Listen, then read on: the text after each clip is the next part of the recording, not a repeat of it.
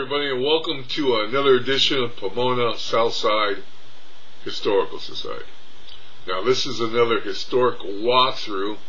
Now, this one will take place at 541 West 2nd Street. Now, you've probably seen it.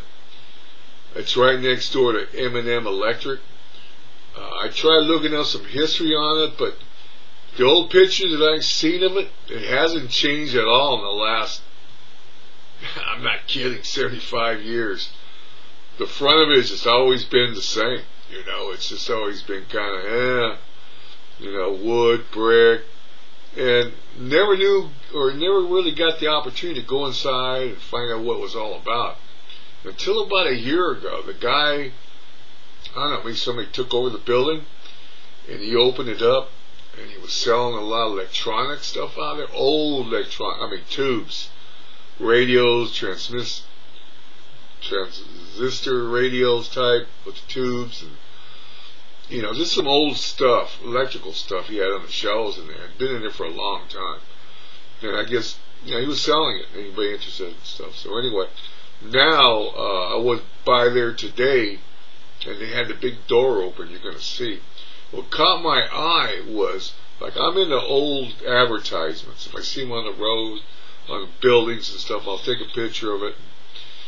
Try to keep records of what we had here in Pomona. But this one was inside.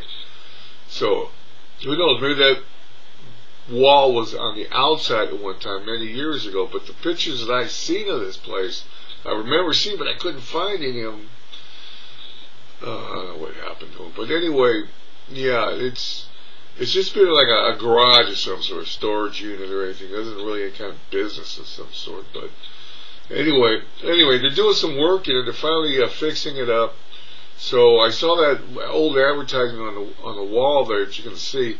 So I stopped there and I took some pictures of it, and also went inside and took some pictures of what they're doing in there. Now, I also get into like the old beams, the rafters and stuff, and this one has some old ones. So I took some pictures of the old rafter, the beams and stuff that they're inside this. But anyway, they're doing some work in there finally.